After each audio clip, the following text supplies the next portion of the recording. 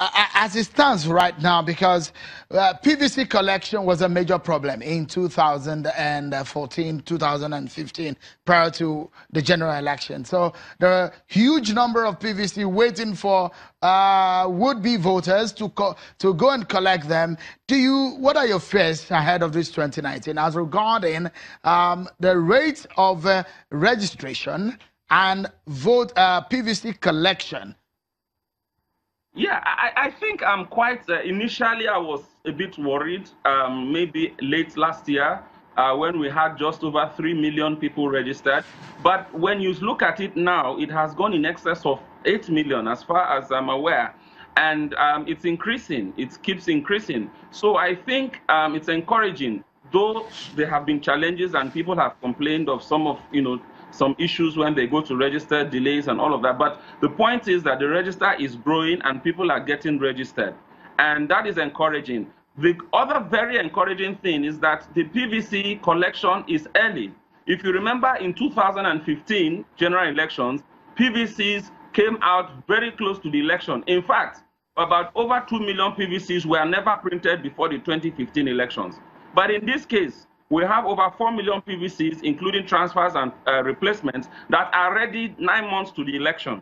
And I mean, this first set of people really don't have any reason to say, I've not collected my PVC.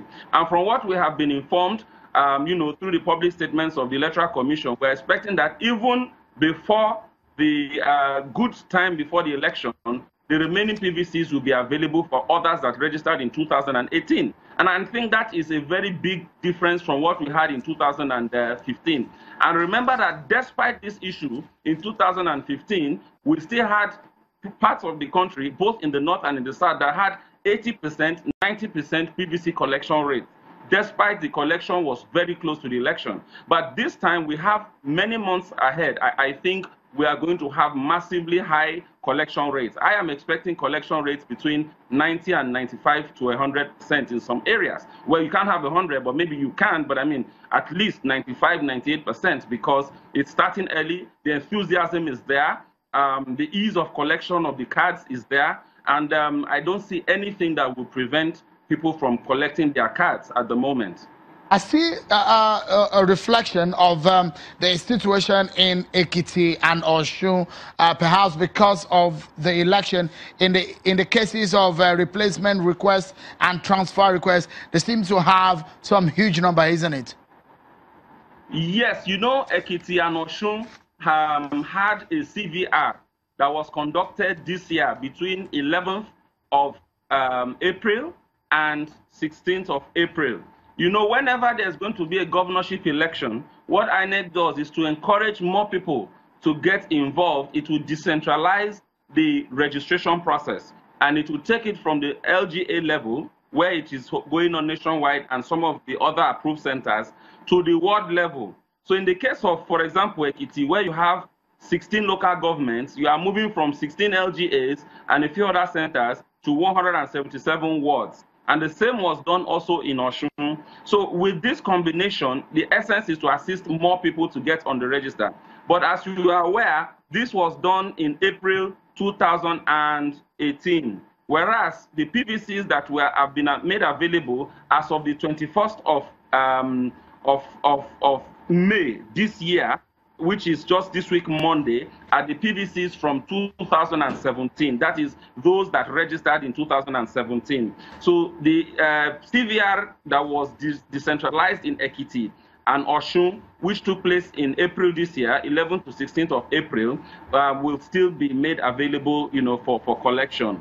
So that is also important. And, as you said, in terms of transfer, in terms of replacement, even fresh registration, there was a massive inflow of that. And I think the figures for that are actually already available, but I'm sure in due course, INEC will announce in Ekiti and Osun about that, because they did their CVR just a month ago. Mr. Jijola, if you look at what exactly is happening, from the collection rate of the permanent voter cards and the voting patterns that we've seen in Nigeria over the last 5 or 4 election cycles, do you see a possibility of a swing or a change in the voting pattern?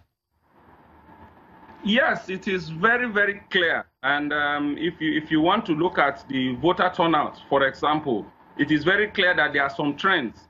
You see, many times, many of our politicians may not understand there's a direct correlation between rate of registration and, eventual success in an election. And I give you a little example.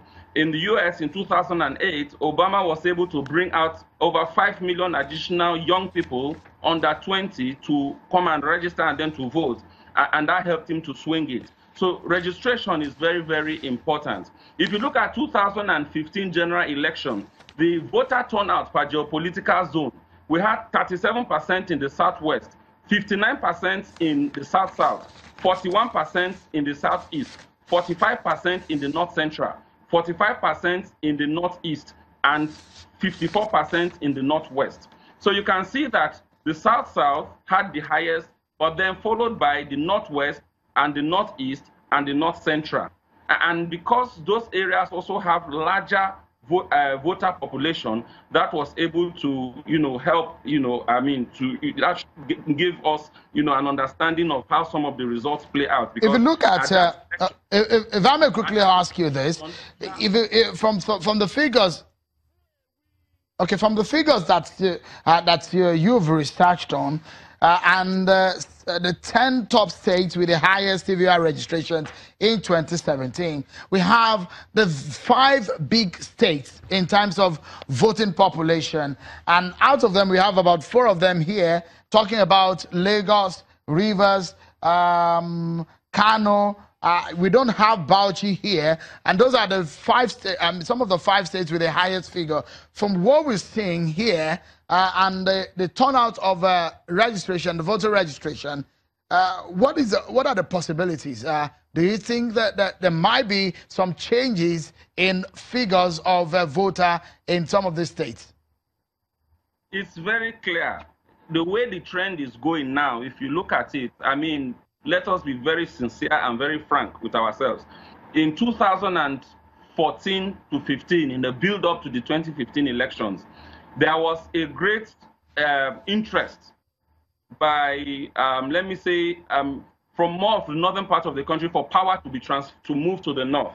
And that was generally very, very, widely accepted. There was a desire for power to shift to the north. And what you are seeing now, and at that time, you would see that PVC collections were very, very high in that part of the country. But what you are seeing now, we are seeing a reverse of that, just the opposite, whereby registration figures are actually higher in the southern parts of the country. You understand? And that also shows you that probably there is a yearning, for parts of the southern part of the country for maybe power to shift back or for a change. So it's very, very clear. The trends are showing that as we speak now. I don't know, a lot of time is still available for registration, but what we can see for now is that that is the trend. And if it continues this way, then definitely what it means is that the larger increase of the rate of increase of registration is higher in the southern part than the northern part, which also means that there is more interest in changing the status quo from the southern part than from the northern part. And that was exactly the reverse situation we had in 2015. So we are seeing a reverse situation in 2019 as we speak right now. If you're talking about election figures and voter figures, the northern region of the country seems to be favored in terms of, if you look at the 6 big states in the country, and you look at the voter figures, you will discover that Kano, Bauchi State, Kaduna State, the domination of some big northern states as compared to Rivers and Lagos State and perhaps Oyo State, where we have bigger figures also. There seems to be more figures in the northern region of the country. Tell us, for anyone to be president of Nigeria, which of these states should a person be considering more energy or putting more energy into? Right. So you are going to look at, what you need to win. Of course, there is what the law says about 24 states and all of of that. But if you look at it in the area of probability, or you are trying to look at it as someone as an analyst, what is important is to identify the states that you can have, once you win them, can give you an unassailable lead. So for example, if you are able to, like what happened in 2015, where the same candidate won Lagos and Kano, though he lost Rivers, but he won Lagos and Kano. Once you win Lagos and Kano, already you have lost one more or less almost a geopolitical zone in another place, you know, because the two populations is over 10 million. All right. Right? So that's very, very important to win the states that have the larger populations. But at the same time, apart from that, what is most important is not the registrations, but the PVC collections. Now, in 2015... All right. We need to, Mr. Ajijola, I most really thank you for your time, and some of the issues that you brought up to enlighten our viewers tonight. Is an enlightenment Friday for a lot of our viewers, and a lot of lessons to be learned from all of this, that you need to go out and collect your permanent voter card. Not only enough for you to register, you need to get those permanent voter cards out so that you can vote in 2019. Well, that's how far we can go on the program tonight. Not as much as we wanted to give you tonight, because one of our guests is stuck in traffic tonight. Well, Ms. Ajijola, thank you so much for your time on the program. And that's our show for today. Many thanks for watching, everyone. I'm Sean Kimale. Bye-bye.